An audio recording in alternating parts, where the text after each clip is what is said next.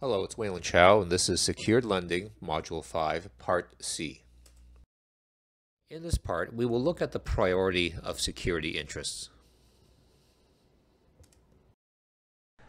Before we talk about the actual public registration systems, let's try to first understand the two problems that these registration systems are meant to address.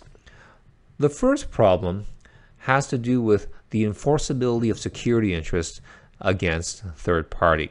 So if we have a debtor here and a creditor, and the collateral is this bicycle.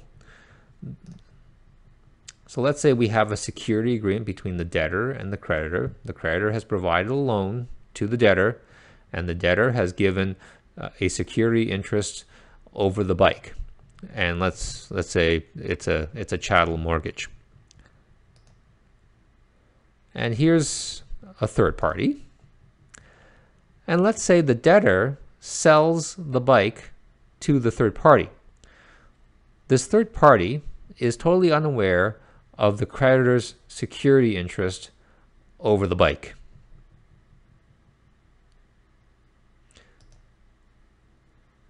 And let's say then the debtor defaults on its loan from the creditor. The creditor tries to enforce its security interest over the bike. The problem that we have here is that the third party, the guy who bought the bike, was not a party to the security agreement. So is he bound by the security interest that the debtor gave to the creditor over the bike? So that's our first problem.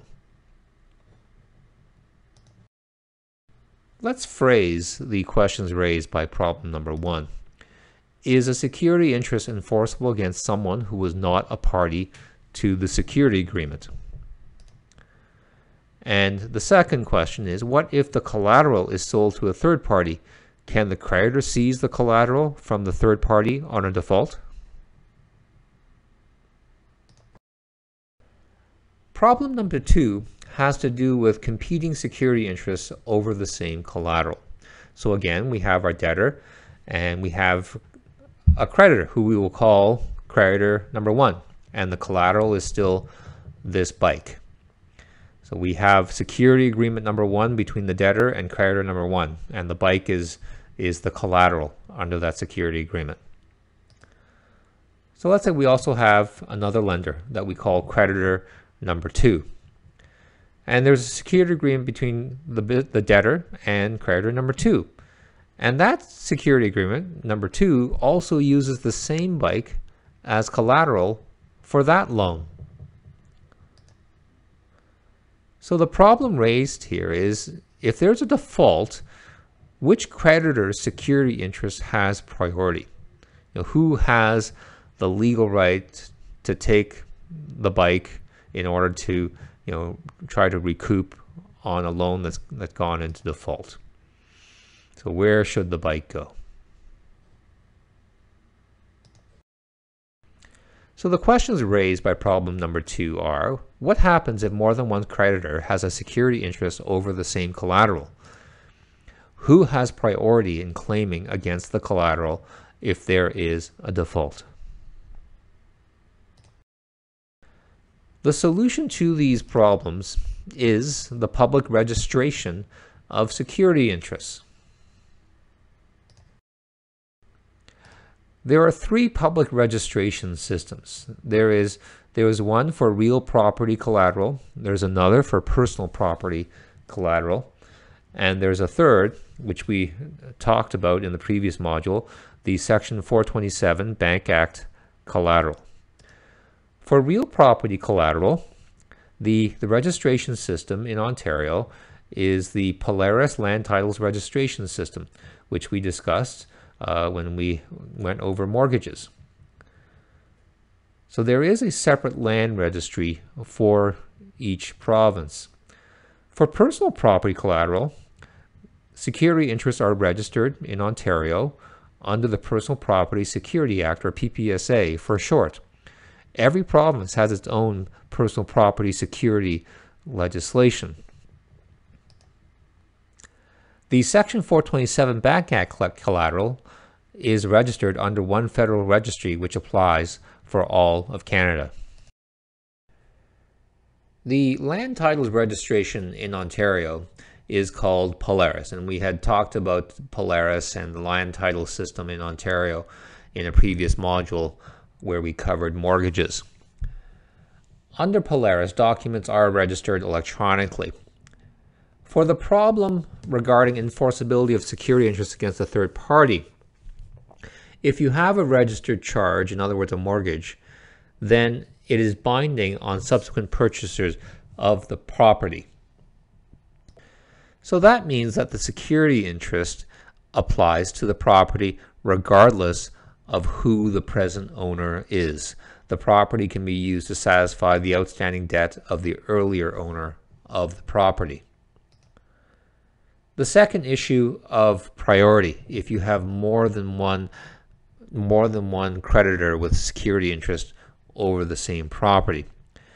The way it deals with it is that mortgages on the same property take priority in the order of registration, not the order that the mortgages were created. So the first to register has greater priority. Under the Personal Property Security Act, the issue of enforceability against third parties is dealt with by having the security interest perfected in order to be enforceable against a third party who had no knowledge of the security interest. So the security interest has to be perfected in order to enforce it against a third party who was not aware of the security interest over the asset. Now, perfection means that the security interest has been registered in the PPSA registry by filing a document called a financing statement. A third-party buyer of collateral property is subject to a perfected security interest, except where, so these are the exceptions, the secured party has permitted the debtor to sell or otherwise deal. Let's look at the issue of priority against other security interests on the same collateral under the Personal Property Security Act. There is a particular order of priority specified by the PPSA.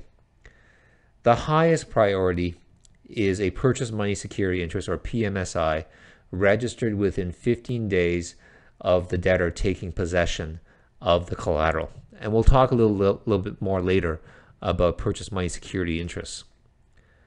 The second in priority are perfected security interests ranked in order of time of registration. So we look at all the registered security interests and rank them in terms of the time of registration. The higher priority are the ones that were registered earlier in time.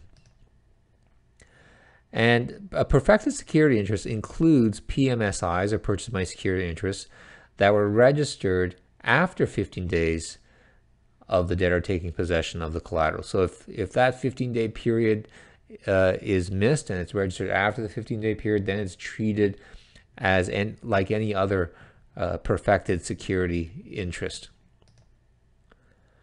The third in priority are unperfected security interests. So these are security interests that have not been registered. So we rank these in order of time of attachment. Attachment means when was the security interest created, like when was the security agreement entered into. But these unperfected security interests are subordinate to claims by a trustee in bankruptcy and other representatives of creditors of the debtor, creditor with a judgment against the debtor, and buyers of the collateral asset without knowledge of the security interest. A purchase money security interest, or PMSI, or it's also called a PIMSI. A PIMSI is created when credit is extended or a loan is given to buy the property used as collateral for the debt. So the credit or the loan was used to buy the thing that is being used as collateral for the loan.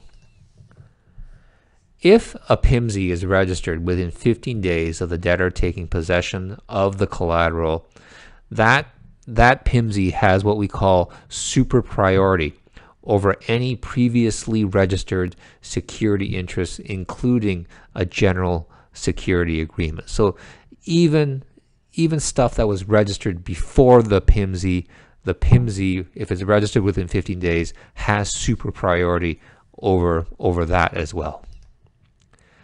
A PIMSI that's registered after the 15-day period has only regular priority as a perfected security interest. Now, just as a side note, the textbook and also I believe my Biz Law Lab states that the time period for registering a PIMSI for super priority is 10 days. But in fact, the law in Ontario under the PPSA changed that time period from 10 days to 15 days in 2010. So the correct time period now is 15 days. Let's now do a couple of quick quiz questions to end this module. Please pause this video to have a look at this first question and try to pick the right choice. A security interest is perfected when a financing statement is registered under the Personal Property Security Act. Please pause this video at this point in time so you can have a careful look at this question and try to choose the correct answer. A purchase money security interest, or a PIMSI, perfected 20 days after the debtor took possession of the collateral asset, has priority over,